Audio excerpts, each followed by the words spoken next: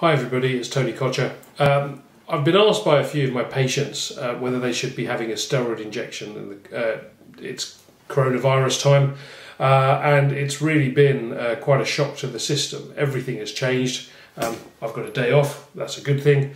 But I've also got patients that are in pain and need some help. That's not a good thing. What we know right now is that steroid injections help with pain. They are anti-inflammatory medications that are injected, in my practice, into a space in the shoulder or into a joint to settle down an inflammatory process. And that's a good thing. It will reduce pain quite quickly, it will relieve swelling and inflammation, and it will allow physiotherapy, activity modification or exercises to help. The problem is that steroid injections also suppress the immune response. We don't know how much, and we don't know who's more susceptible, and we know that even though an injection given to a joint isn't sent all around the body, part of it is absorbed and sent around systemically, and that's where our immune response can be affected. Therefore, if we were to get coronavirus and we'd recently had a steroid injection, the effect and the symptoms and the severity of that coronavirus might be much worse, and that could be really serious.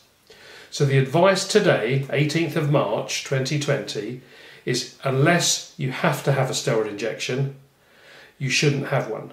Sometimes we have to. I've got patients who are in agonising terrible pain and they're fit and healthy and there are no other what we call comorbidities, so other medical problems that might make them more susceptible to those severe symptoms of coronavirus.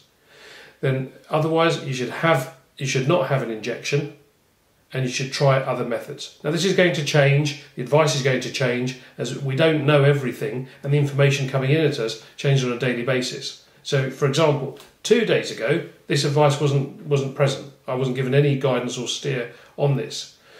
But thanks to the advice and the forums at the British Society of Radiology, thanks to the hospitals I work at and the pharmacy practitioners that I work with, their science is clear, their advice is clear. The most important thing is your safety, patient safety, and safety of everyone around them. So unless you need to have a steroid injection, you probably shouldn't.